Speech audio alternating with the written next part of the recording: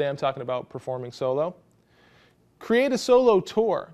In other words, go out and tour around yourself. Maybe take one or two other solo acts with you and bill it as an acoustic tour where you're going out and you're doing these solo events in coffee houses and fairs and things like that around your region. Get to know other solo performers and start to network that way. They know a few people who have venues, you know a few people who have venues.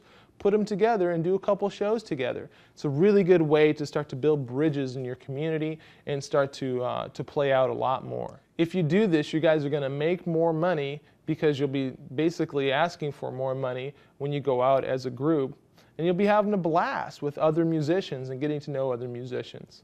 Go for it. Get out there and do it. It's a great way to build who you are and to continue to build your repertoire of cover songs and original songs while you're still playing out with other people.